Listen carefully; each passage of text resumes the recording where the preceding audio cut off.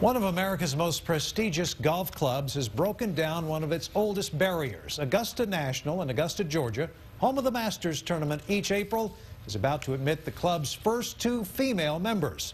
Augusta's previous policy to allow only male members rocketed to a national debate during this year's Masters. That's because the CEO of a major television sponsor of the tournament, IBM, is a woman.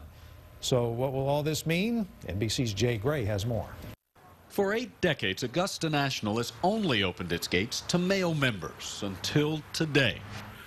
They liked what they had and didn't want anybody to change it. They wanted to keep it the way it was, and they were wrong. But today the club revealed former Secretary of State Condoleezza Rice and financier Darla Moore have accepted invitations to be the first 2 women with permanent lockers at Augusta National. They're admirable people. They've done wonderful things, and they will be an asset to that club. In typical Augusta fashion, there was no fanfare, the announcement coming in a written statement from club chairman Billy Payne, which said in part, "These accomplished women share our passion for the game of golf, and both are well known and respected by our membership. It will be a proud moment when we present Condoleezza and Darla their green jackets when the club opens this fall." Observers say the jackets should fit both women just fine.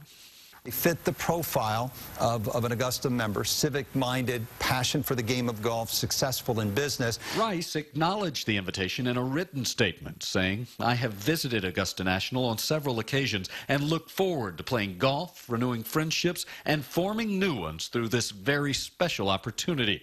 The renowned club and golf course now perhaps finally mastering what some have said was its only major flaw.